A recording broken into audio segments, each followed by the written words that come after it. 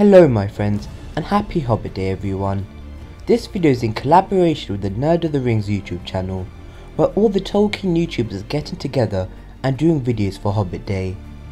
The playlist of everyone's videos will be on his channel, so when the playlist does go live, I will leave a link in the description. Also go and check out the Nerd of the Rings as well, his link will be in the video description. So my video for Hobbit Day is an interesting one, as of course this is all a celebration, and that is why today we're looking at celebrations we could see in the upcoming Amazon Lord of the Rings TV series, so it ties in perfectly. So let's get into today's video.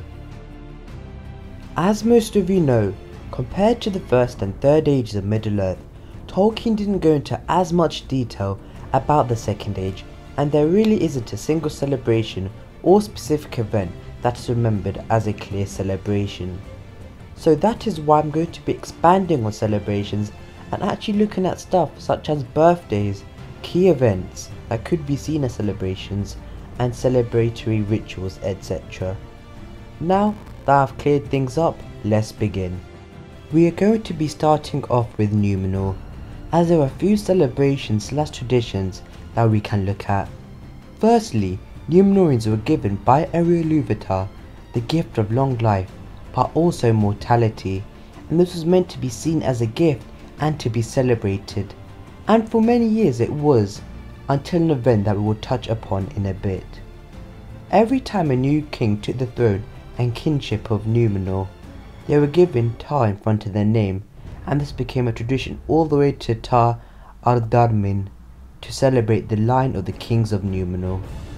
Even after the end of the second age, and well into the third age, the line of the kings of Numenor were celebrated and were seen as strong and great kings until the inclusion of Anatar.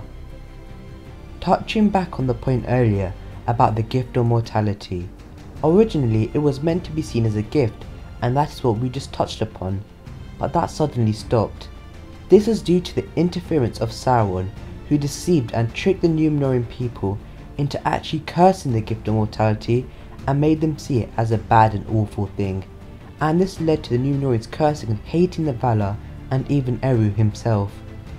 Now we are going to see another celebration, but an awful one, which was in fact led by Sauron, and this was the worshipping of Morgoth, the first Dark Lord, and Sauron made the Numenorian people worship him and celebrate him and see him as a great and wonderful figure, and sacrifice people during rituals as well to celebrate Morgoth. However, this celebration and worshipping of Morgoth was not carried out by everyone, as the faithful of Numenor rejected it. So from this, we can see the celebration of wonderful things like the line of Numenor and the gift of long life, and also the celebration of evil such as Morgoth and the rejection of mortality by the Numenorian people. Now, let's move on to some events that could be celebrated. The Battle of Gwathlo occurred in the year 1700 of the Second Age, and it was a decisive battle of the war of the elves and Sauron that brought an end to Sauron's power for many centuries. Initially, Sauron's forces regrouped and joined with his forces in Therabad, but then they were assailed by the pursuing force of Gil-galad, and then by a force of Numenorians coming up through the Grey Flood and attacking from the rear. In the battle, Sauron and his armies were utterly routed. The ensuing victory left Sauron crippled but not defeated. So overall, in the short term, it was a decisive battle and a big defeat for Sauron, which could be celebrated. But of course these celebrations wouldn't last long, for as many years later, Sauron in Numenor challenged Ar-Pharazôn for the overlordship of all of Middle-earth.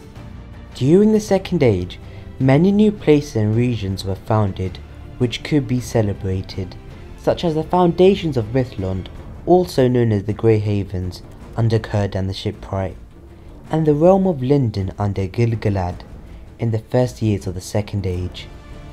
These would be very important places, especially Lindon, as this is where the High King Gil-galad resided. In the year 32 of the Second Age, Numenor was founded, with Elros, now known as Tar Minyatar, was its first ruler.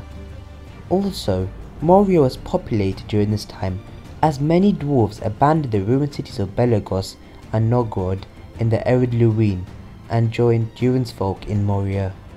Another event that could be seen as a celebration, especially for Númenóreans, was in the year 600 of the Second Age, where the first Númenórean ship set sailed and made contact with Middle-earth, which is important due to the events that later precede it.